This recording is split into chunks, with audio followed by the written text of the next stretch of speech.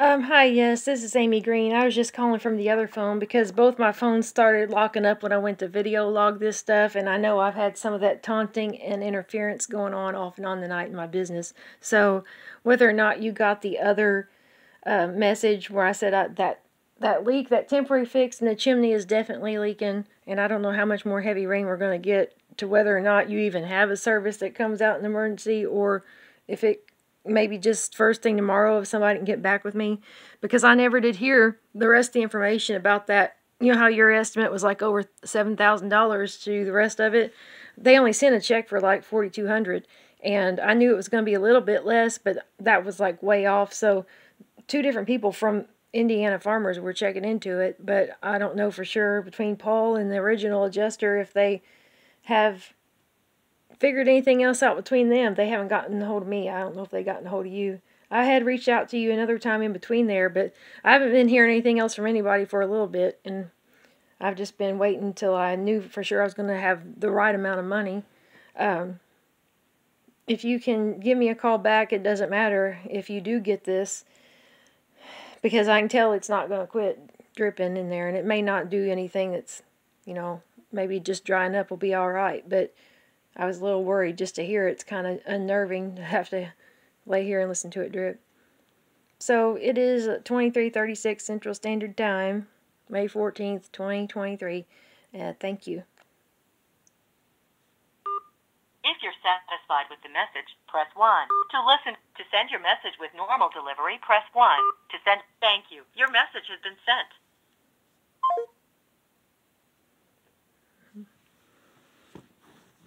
Now what to do about this one? It just got all mad and locked up when I was taking a picture of clothed. It's not naked. The naked stuff I was looking at in the bathroom and teasing, going, well, I guess if they're looking in through my phone, they're seeing some stuff. I ain't got to put that on something, But that was just for my personal, checking it out. Got to do that. Got to do something. It's funny how often something on my devices will lock up as though someone else can remotely access them. And I know other times they have. So that's my whole point, is there is a catch-22 that I'm not doing anything at all wrong. And the worst venting I do, I usually keep that private. But when I do, even, that's all I do is vent about it. And I know there's someone in my business.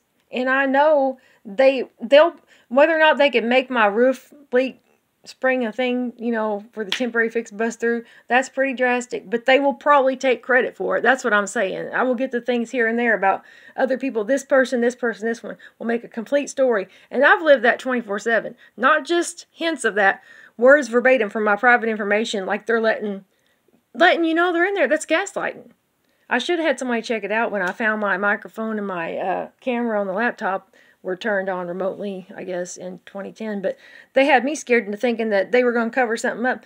Like, I had Davey buy that scrubber, and I thought, I'm just going to protect myself from whoever's hacking. Well, they were already in there real far anyway. And so I got ready to go put that on the computer and wipe it out, and suddenly these things were popping up. People were saying all around me, well, somebody sure has something to hide. Why is she going to get rid of all that and stuff like that? I was like, that's not a coincidence. And then they would say something from my private stuff I was saying. That's what I was living with. That might happen by accident once in a while. You take those factors that are a very real thing, and even if I was wrong, it's my right to believe that. I wouldn't be focused on it if it hadn't caused me so much trouble when someone, if they could have just checked it out. If it's a combination of someone stealing identities and hiding stuff from 30 years ago, somebody's trying to keep me quiet for a reason. I must be right about something. And even if I'm not, that's what I'm saying. I go back to that and I think, okay, so who would it be and why would they have access? Well, there's like 3 or 4 people right off the top of my head that are girls that have either attacked me physically or threatened to and taunted and have connections to stuff with similar names. So I can tell right now it looks like the filter on here, and I ain't put a filter on it. It's kind of like, now it's not.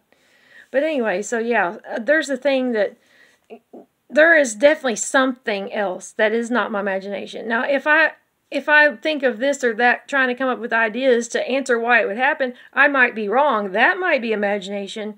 But the source of what it is, There may be natural coincidences falling in between, but the source is definitely not my imagination.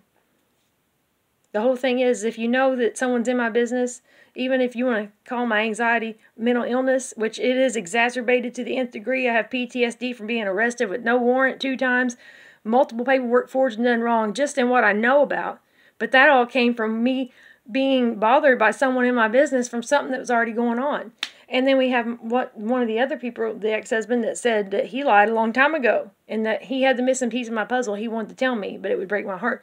That's just piece by piece by piece. If you saw the bigger picture, you would understand. I don't want to put my life out there at all.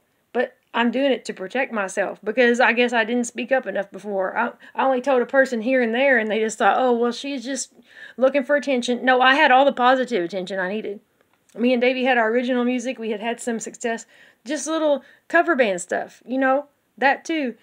We put it all on hold for focusing on the family and the kids.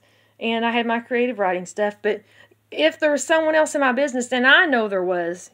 Some of you may not know. If you do know, then I'm preaching to the choir. Because I'm not just going to guess that. If there's something that they won't let you talk to me about.